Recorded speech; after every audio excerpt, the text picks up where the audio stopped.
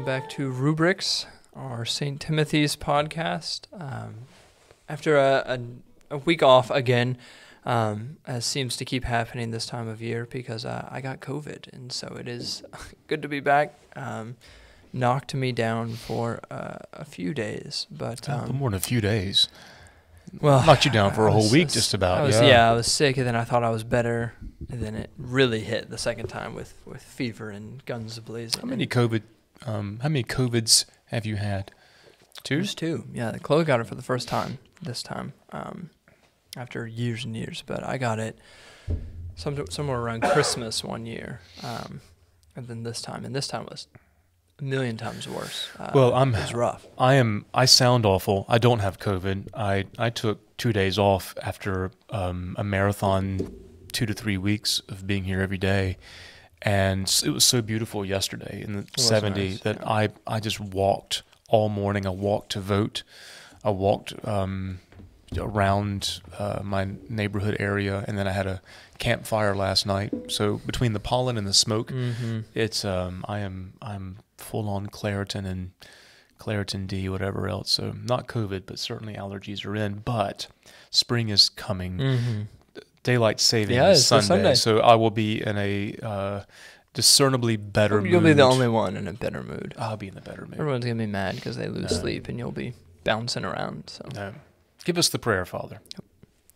Let us pray. Almighty God, who seest that we have no power of ourselves to help ourselves, keep us both outwardly in our bodies and inwardly in our souls, that we may be defended from all adversities which may happen to the body, and from all evil thoughts which may assault and hurt the soul. Almighty and everlasting God, who hatest nothing that thou hast made, and dost forgive the sins of all those who are penitent, create and make in us new and contrite hearts, that we, worthily lamenting our sins and acknowledging our wretchedness, may obtain of thee, the God of all mercy, perfect remission and forgiveness, through Jesus Christ our Lord, who liveth and reigneth with thee in the Holy Spirit, one God, forever and ever. Amen. Amen. So this past Sunday, I had almost a whole sermon prepared, and then tapped out at the end because I wasn't sure if I was even going to be here. But the first lesson was on the Ten Commandments, and you talked a little bit about this in your sermon. And I've got some things to mention, but let's start with maybe give a 30-second summary of what you preached on, especially, kind of how the Ten Commandments maybe get misused sometimes as trying to be something more than they are or something that they're not. But maybe give a 30-second, quick spiel for people who either forgot your sermon or weren't here to hear it. About why the Ten Commandments Who would forget my sermon? That's right. Yeah. Well, I can't do a 30-second anything, so I'm not even gonna maybe promise 60 to do that. Well, I'll just talk until I'm done. With the comment I made that you're alluding to, I think is, and I think Alabama in the early 2000s was a battleground for this. I think certain Texas did it. Yeah. So there's always, I know in the past there's always been a movement to post the Ten Commandments in various places. Courthouses, schools is a big one. Often, you'll see sometimes yard signs or real estate signs with the Ten Commandments, which, listen, let me be clear. There's nothing wrong with the Ten Commandments. We like the Ten Commandments. We like the Ten Commandments. But the Ten Commandments, I think, maybe not even intentionally, have become a symbol for a different kind of culture war. That the thought is, if we can just, there's this thought often that if we can just bring religion and prayer back in schools, then everything will be fixed. Everything will be fine. And I don't really know how much religion and, I have two thoughts on that. How much religion and prayer were ever in school, other than maybe a prayer after the Pledge of Allegiance, or maybe some general kind of Bible story class. Yeah, I give you that a long time ago. What I've always told people that bring that to me is, what is someone's qualifications in teaching the faith? Correct. And do I want that? How are they going to teach the Bible? What is the curriculum? It's not as worse if to not be taught the Bible, or to be taught the Bible wrongly? Or not to be taught the Bible in school, and you get your biblical education in church. Yeah. Other than what I'm afraid would happen is it would be the opposite. Mm-hmm. You would go to school to get your Bible teaching, and then say, "Well, I don't need to go to church because I got it in school." So, I mean, there's that thought that if we can just restore them and harken back to a more idyllic Elysium time, things would be better. But that's not going to happen. And the comment I made, and the reason why that's not going to happen magically, is that you can really follow, I think, all those commandments. You can fulfill the letter and not really have any engagement with the divine or faith or think about God. A comment I made is fidelity in marriage, not stealing, not committing murder. None of those are necessarily a requirement of religion. Mm-hmm. You can be completely secular and fulfill all those things. So it's not the magic bullet that if we just post it on the wall or outside a courtroom, all of a sudden love of God and love of neighbor would be automatic. So the Ten Commandments aren't that sign of a we okay? We're good. We're having things pop up on the screen here. It's always stressful. But they're deeper than that. I mean, they are the sign of God's covenant, and adherence to that law is the people of God's affirmation or willingness to be a part of that covenant. It's the outward sign that I am a part of God's covenant people. And the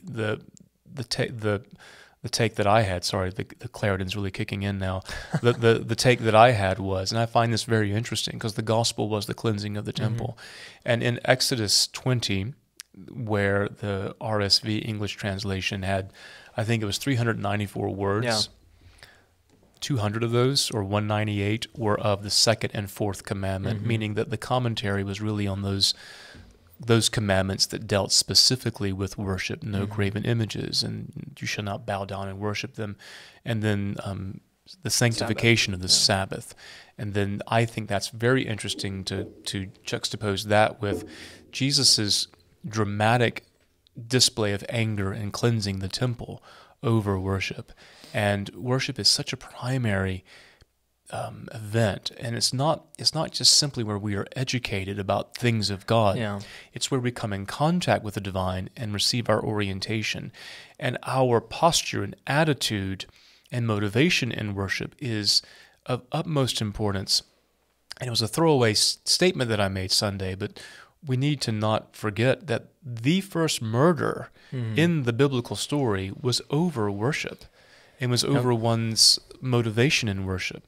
And it is literally a matter of life and death. So that was the what I wanted to happen, was people to think about the Ten Commandments differently, and not to simply say, well, I don't do any of these things I'm not supposed to do. So therefore, there is no necessary engagement for me. I don't worship idols. I have only one God. I don't say GD, which is not the fulfillment of. I mean, that's not all that commandment is. Yeah, I'm going to talk about that commandment. About. Yeah. I'm nice to mom and dad, whatever, and then you forget about them because you've already fulfilled them. Yeah. Well, we've already missed the point if we think that's the case. Yeah. Going back to what you said about putting in the courthouses and thinking everything's going to be fixed, I think the reason people make that conclusion or make that jump is because people equate being religious with being a nice person.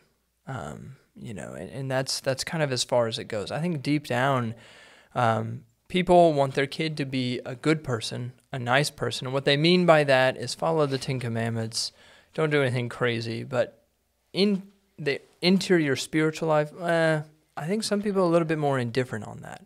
Whether or not they, go to Mass every Sunday or a couple times a week, as long as they're a good person. I think people, if they're honest with themselves, are probably more in that position. And so they think, put the Ten Commandments up, teach us how to be a good person. And they may have been taught that, I mean, in their defense, that they may not have been correct. Challenged otherwise. That's how Sunday school has gone for a long, long, long time. It's just teaching kids how to be good kids. Yeah. Respect mom and dad, don't tell a lie.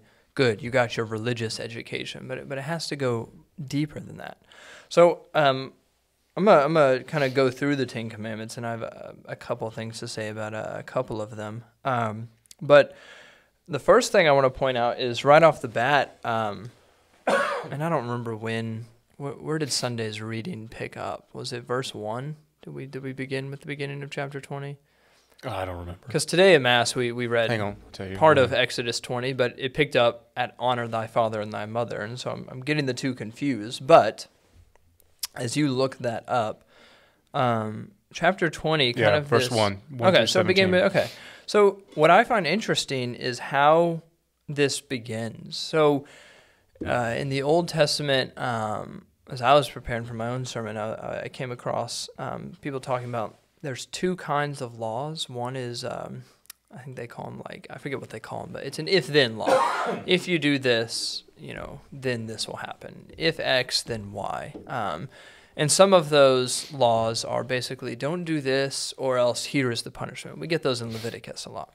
Then there's another kind of law that's basically, there's no if-then. It's just thou shalt not. Don't do this. And the reason given for that is not because of a specific punishment you want to avoid, but just generally speaking, this is what is true, this is what is false, don't do what's false. And that is kind of what the Ten Commandments are. We do get, if you do these, then I will be your God, and we get that covenant language, but the reason for the Ten Commandments is in the beginning of chapter 20 when God says, I am the Lord your God who brought you out of the land of Egypt, out of the house of slavery, and then you shall have no other gods before me. I mean, right off the bat, the reason is, the reason we should follow the Ten Commandments is because God is God. I mean, that's kind of what he's saying. I'm the one who brought you out of the land of Egypt. And then he goes right into all of the laws. And then, so this is a rule or a commandment that's not necessarily if you break this, then this will happen. It's almost more foundational than that. This is what is coming from the God who led you out of Egypt. And so the natural response when the Israelites remember that would be to follow these commandments. So I think that's kind of interesting, the preface to all the Ten Commandments. And then also, just historically speaking, the Ten Commandments were not always, to make a pun out of it, set in stone. There was a lot of debate on how to number them and where to group them together. And so we kind of, you did a whole little spiel in the sermon about helping people to remember them. But, which one is 6 or 7, or whether the Roman Catholic Church has 2 different ones at the end or 1 different one, it doesn't really matter. No. Don't get hung up on those. But the first 4 are our relationship with God. And you already said, the Sabbath and making an idol are, the 2 ones that do with worship get the most screen time, basically. Well, not only that, but we now have our Bibles open. So we had verses 1 through 17. Mm-hmm. You get even more at the end. Yes, but then so you have kind of whenever you're reading your Bible and you have what is sort of a natural break or an episode, it's in Greek called a pericope. Yeah. So the next pericope, really, or the next transition in verse 22 is now the law concerning the altar, which again it goes back to the point I was making is that worship is our modern 2024 Western understanding of worship is disproportionate to the emphasis it's given in the Bible and in the early church, meaning that we diminish its role. Correct. And it was in a way that would have been unfathomable when this was revealed. And when you look at, just one thing to make is the 10 Commandments were given as a connection of the revelation of God. Yeah. This comes with it. And verse 2 says, I am the Lord your God who brought you out of the land of Egypt, out of the house of slavery. Then, here's commandment number 1, you shall have no other gods before me. Right? So it's all about the revelation of God. So what these commandments do, by our adherence to them, our submission to them, we are now joining ourselves with the people that God has chosen to make a covenant with. And in that covenant, God is revealed. Yep. Yeah. I mean, Moses is, this is We don't become good people. God is revealed. Correct. Yeah, and this is an image, I mean, the setting kind of makes that point. This is almost a return to the Garden of Eden, is what a lot of the commentators say, that, Moses ascends literally into heaven, into paradise. And when he encounters God, what does he return with? He returns with this summary of what it means to be in right relationship with God and each other. And so, I mean, you see the people, and this is what we read at Mass today, right after the Ten Commandments, and then we get this, almost addition. The sound of the trumpet, the mountain smoking, the people are terrified, and they basically say, don't let God talk to us, or we're going to die of fear. So Moses, you go be our mediator, and you go up there into the clouds and thick darkness. And then Moses is, the one who gets to encounter that, and that's where we get his face shining. And that's when I said this at 11 o'clock. I didn't say it at 9. I mean, depending on which service you come to, you get a different version of the homily.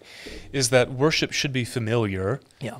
But it should always be a little uncomfortable, or maybe a lot uncomfortable, in the sense that you are approaching the holiness of God. And I get that fear, I equate biblical fear, theological fear, with lack of presumption. Yeah. And we do not presume to come to this, table of merciful Lord, trusting in our own righteousness. That's the summary, I think, of fear. Yeah, that's good. Fear and trembling of doing that is not to be so comfortable that I take for granted where we are, what we're doing, and the presence that we're now in, and what that demands of us. As if I've earned it, or I'm owed it. Or yes, that I'm owed it. So the third commandment. Let's see, where are we at? First one, you shall know that God's Verse for 7. me. 2, so third. Interesting. I don't know if I've ever read the NRSV translation of this. You shall not make wrongful use of the name of the Lord your God. Do you have NRSV also? Unfortunately, I do. Oh, well. You shall not take the name of the Lord your God in vain is kind of how you normally hear this. And this one is really interesting. I want to not correct the idea that, it's just not saying GD. Don't say that. Don't say that. But what this commandment actually is saying, here's a very easy way to remember this. You shall not take or make wrongful use, as the NRSV says. If you were to try to write the Hebrew in English, transliterator, or whatever they call it, it would be NASA, NASA. And if you remember, what does NASA do? It lifts things up into space. That is what that Hebrew word means. You shall not carry up or lift up or take up with you the name of the Lord your God in vain. And this is the most interesting way I heard this commandment explained, and it really made it come alive for me. This commandment will not have its deepest meaning until later, when they have the tabernacle and temple. And when the high priest goes into the Holy of Holies, they literally put the name of the Lord their God on them, and so that they carry the name of God with them on behalf of the people. And so what this is really getting at is, if you're going to call yourself the people of God, especially the priests, if you're going to carry the name of God with you on behalf of the people, don't do it in vain, meaning take it seriously. Don't presume to carry God's name with you as if it's a little token and as if you're just like all the other nations. It's a way to set them apart. So I think that helps broaden that commandment a little bit. It's not just saying, don't say that word, because if your tongue makes, that word come out, boo, bad. But as long as you don't say that, you can curse and, curse people, curse God, all you want, as long as you don't say that specific word. That's not what it's meaning. No. It's saying, don't carry the name of the Lord your God. Don't be a Christian. Don't be God's people in vain. Act like it. Let me see if I can, perhaps, in my medicine-induced stupor here, come up with a more recent example that might get into this. And I'm going to be, this may not work, but the Oscars are coming up soon. Yeah. And do you remember, was it two Oscars ago? Talking about Will Smith? Will Smith. Was that last I think year? It was 2 years ago. 2 years ago? Whenever it was. What did Will Smith, so everyone knows this, Chris Rock was the host. Yeah. And he was making fun of Will Smith's wife's alopecia. Mm-hmm. And Will Smith did not take kindly to that. No. Do you remember what he said from his seat? Take her name out of your mouth? Do not, take my wife's name out of your mouth, right? And I think what's interesting about that is what he did was 1,000% inappropriate, wrong, correct. And probably should have gone to jail. Let's just say that. But I think what's interesting is that the sentiment he's getting at is that knowing someone's name denotes a relationship of intimacy, and we no longer live by that social code. I saw on Twitter this morning of a UK friend named Father James Mather. He was talking about how his first 2 years when he was a brand new priest in the UK, they're called they serve under a training incumbent, like the priest is going to teach them how to do stuff. And he said that the custom was only father plus surname, so Father Klingstedt, Father Rice. He said 2 years into that, they were at a diocesan meeting, and another priest asked the training incumbent, "What's your curate's name?" He says, Father Klingstedt. And he said, "What's his Christian name?" He said, "Stephen, I think." And it wasn't. Yeah. He had no idea. But the idea that we have an appropriate boundary, which would be surname, a prefix surname, Mr., Ms., Father, Doctor, whatever it is. But to know someone's given name, Christian name, denotes a level of intimacy. Right. Only sort of friends can do that. Even we do that with pet names. Yeah. Right. So that was the controversy with Queen Elizabeth II and the Duke and Duchess of Sussex by naming their daughter Lilibet, which was the pet name for the Queen. That's a kind of an intimacy that you have. So the idea that's kind of lost on us in our modern time, where we're so informal, but yet a lot of our issues we're dealing with are the disintegration of boundaries. Yeah. But if you're given God's name, to call on God, to have access to God, to not presume with that, and also that when you call upon God, God responds. Yep. And if you're calling on God to do something that's flippant or in vain, that shows your relationship. It's not that God is offended. It's that we now show our lack of respect ourselves. Yeah, that's good. And that is the problem. And it's easy to do. It's easy to do because now saying God or Lord or even Jesus is just now a gentle expletive. You know, it's a cultural thing. With my children, they'll be playing their video games. Oh God, or oh good Lord. I said, I'm sorry, are we praying? Is it evening prayer? I thought we've already had that. What are we doing? Just a way to say, I know you're not thinking, I know you're not trying to be blasphemous or irreverent, but pay attention what comes out of your mouth. Because that's what Jesus says. It's not what goes in, it's what comes out. And if we have that level of presumption that I can call upon this, then that's going to lead to sort of bigger, more important spiritual problems. And some people will say, well, that wasn't my intention. That's not what I meant by it, which is true.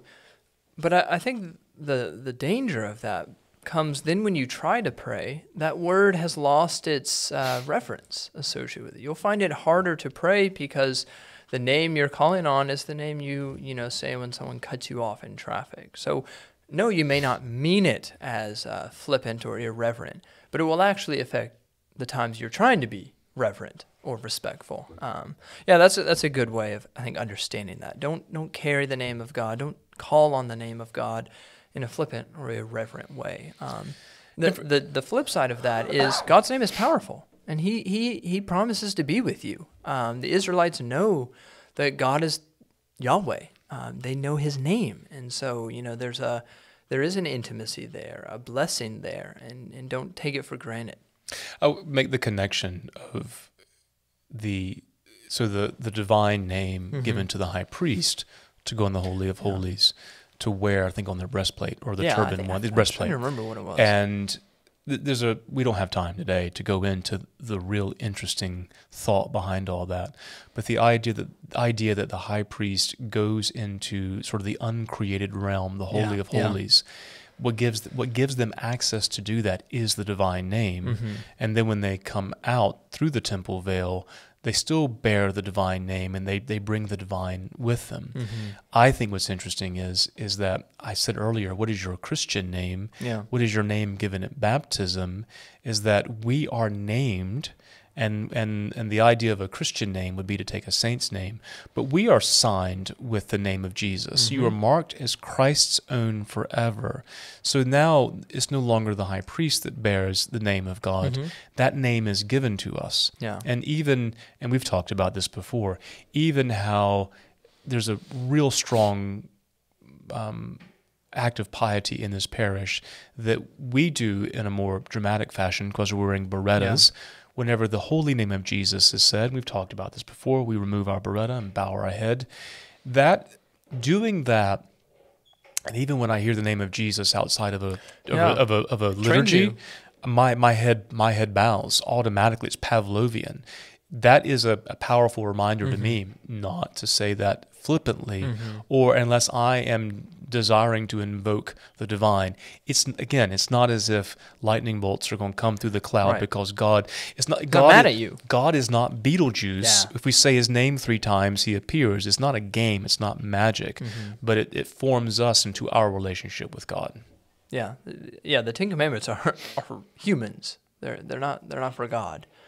So then you get the Sabbath day, and you get a lot of explanation about that. Again, what I think is interesting with like this commandment and a lot of the worship commandments is they don't have the tabernacle or temple yet. They don't really fully understand what these mean yet. It's something that they will live into. They get the law for how to do all of the temple worship before they actually have the temple. And so there is an element of here is where I'm leading you, is kind of what God is saying to the people. I don't want to get too specific because this will be another topic, but if you're looking like at chapter 19 of Exodus, if you're curious and then you see that the priests are involved, yet the priesthood wasn't given yet.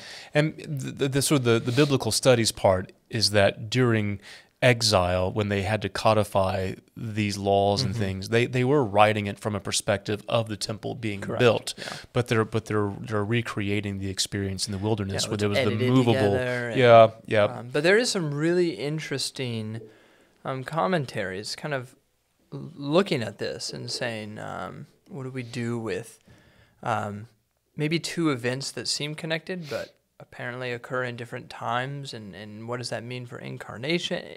There's really interesting stuff. But yeah, don't get stressed out. Maybe if you come across that and say, wait a minute, there's no temple yet.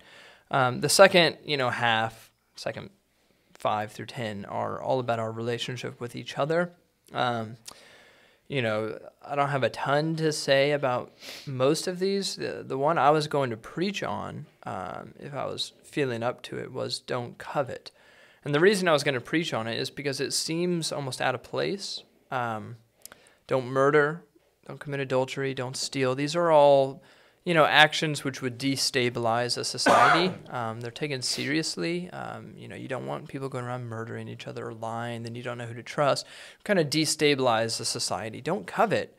It doesn't at first seem that bad. I mean, it's don't desire, inordinately material possessions. And I think our gut reaction is to say, well, that doesn't seem as bad as, stealing and murdering or, not honoring your father or mother or committing adultery. But covet leads to the rest. It does. Is that what you're going to get at? Yeah, that's what I was going to get at. And I was going to say, if you really boil it down, I mean, don't covet is in a sense telling God it's not fair. You're not meeting my expectations, or I have a certain set of desires, and reality needs to conform to that. And the Christian response is to actually do the opposite. My desires need to be conformed to Jesus Christ. It's my desires that need to be changed. Reality doesn't have to be changed to fit what I want. And if you allow covetousness to kind of brew, it is serious, and it would destabilize your relationship with each other, with God. It puts you in competition with one another. So I think it's interesting to kind of meditate on that a little bit and to say, don't covet at first glance seems not as bad as some of the others, but it actually, I think, is the foundation of a lot of the others. Does it not go back to Genesis 3? Mm-hmm. You saw the fruit was good. Yeah. Pleasing for the eye. Pleasing to the eye. Yeah. So yeah, don't covet is kind of how it ends. Don't covet anything that belongs to your neighbor. And then Exodus 20 continues, and we get all sorts of other laws that kind of flow from these. The 10 Commandments are said a lot during some parishes will read them during Lent. Decalogue, yeah. Yeah, the Decalogue. We do the summary of the law at daily Mass and at our 1928 each week. But, Jesus summarizes all of these with love God and love your neighbor. On these two commandments hang all the law of the prophets. And you kind of see those in here anyway. Right relationship with God, right relationship with each other. Yeah, our summary of the topic is, just in case anyone misunderstands the beginning, is that we actually think we should take them very seriously. Yeah, correct. More seriously than just making them a symbol or an image to some other proxy cultural war. Yeah. Because they are, there's more to them than just simply listing 10 moral precepts that we should follow. Yeah, there's a lot of depth there. Any final comments on the 10 Commandments or, Lent? No, other than repeating what is said in the liturgy when you read the Decalogue, incline our hearts to keep this thy law. Yeah, it's a beautiful phrase. It is. Well, a bit of a shorter episode. We're, halfway through Lent? And no podcast next week, so those who are listening. Yeah, no podcast next week, so the next time we get together, Holy Week will be upon us. And so it's coming quick. Let us close in prayer. Our Father, who art in heaven, hallowed be thy name. Thy kingdom come, thy will be done, on earth as it is in heaven. Give us this day our daily bread, and forgive us our trespasses, as we forgive those who trespass against us. And lead us not into temptation, but deliver us from evil. For thine is the kingdom, and the power, and the glory, forever and ever. Amen. The grace of our Lord Jesus Christ, and the love of God, and the fellowship of the Holy Ghost be with us all evermore.